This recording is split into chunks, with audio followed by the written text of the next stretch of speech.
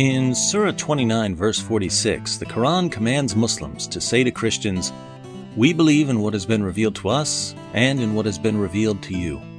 Our God and your God is one, and to Him we submit." Yet many Muslims say something very different to Christians.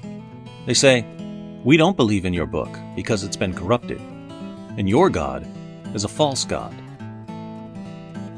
If Muslims are commanded to say that they believe in what has been revealed to us, why do they instead say that they don't believe in the Bible, the only revelation we have? And if they're commanded to say that our God and their God is one, why do they instead say that our God is a false God? According to the Bible, God is a Trinity, one in nature or essence, but three in person, Father, Son, and Holy Spirit. The Son entered creation as Jesus of Nazareth. Jesus died on the cross for sins and rose from the dead. The Quran denies all of this, so a Muslim can't say that he believes in the Bible or that Allah and the God of the Bible are the same God. Muslims have to reject the Bible because the Bible contradicts the Quran. But Muslims have a problem here. The Quran declares that the Torah and the Gospel were revealed by Allah. Surah 3 verses 3 through 4. He has revealed to you the book with truth, verifying that which is before it. And He revealed the Torah and the Gospel aforetime, a guidance for the people. And He sent the Quran. So Allah revealed the Torah and the Gospel as a guidance.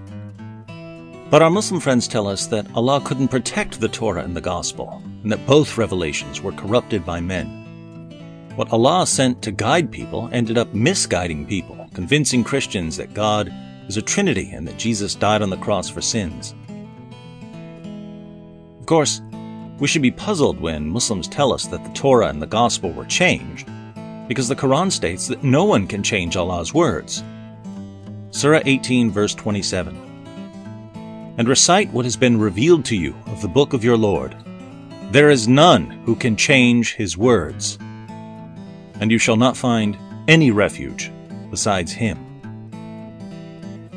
Here, our Muslim friends might say, this verse only means that no one can change the Quran.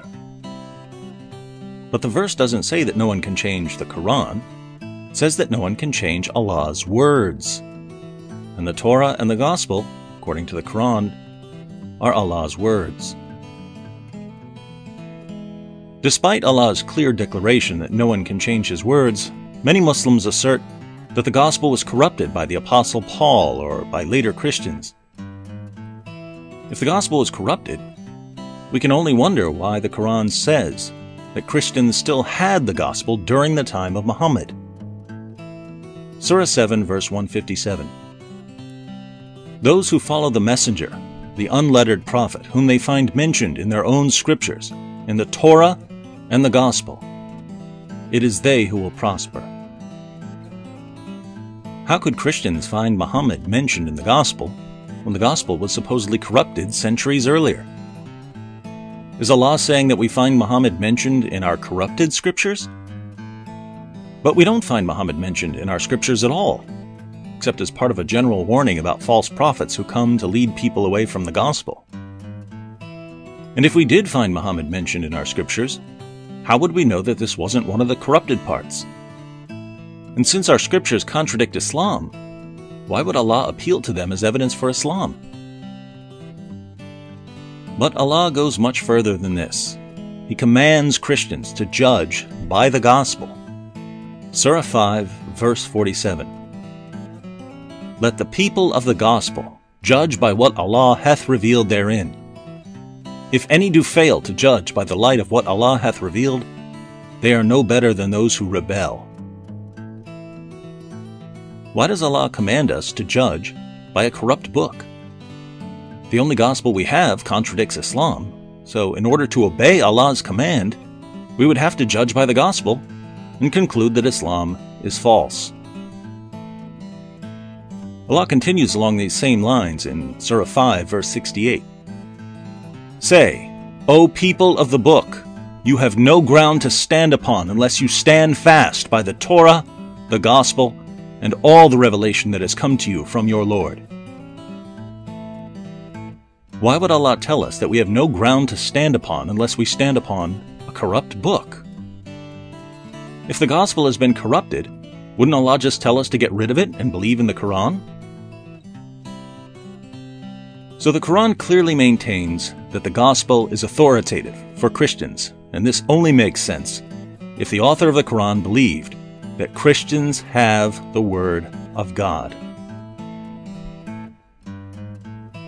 But the gospel wasn't just authoritative for Christians, it was also authoritative for Muhammad himself, and, therefore, for Muslims.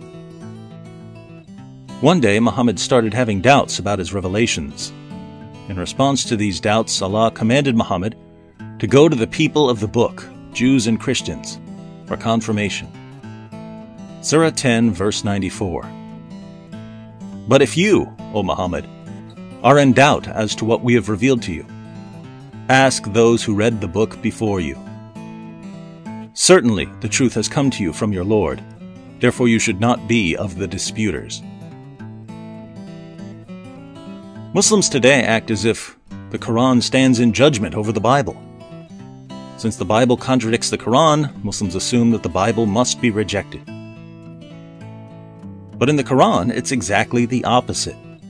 The Bible stands in judgment over the Quran, and Muhammad himself could only confirm his revelations by checking to see if they line up with the scriptures of the people of the book. Since Muhammad continued preaching Islam, he apparently never took this test very seriously. If he had gone to the people of the book in search of confirmation, he would have been forced to reject the Quran, because the Quran puts Muslims in an inescapable dilemma. Either Christians have the inspired, preserved, authoritative Word of God, or we don't. Those are the only two possibilities. If we have the inspired, preserved, authoritative Word of God, Islam is false, because Islam contradicts what we have. If we don't have the inspired, preserved, authoritative Word of God, Islam is false, because the Quran affirms the inspiration, preservation, and authority of our book. So if the gospel is the Word of God, Islam is false. If the gospel isn't the Word of God, Islam is false. Either way, Islam is false. By affirming scriptures that contradict its core teachings, Islam self-destructs. Muslims who don't want to believe in a religion that self-destructs will therefore need to find a new religion. Let's encourage our Muslim friends to obey the gospel, as both of our religions command.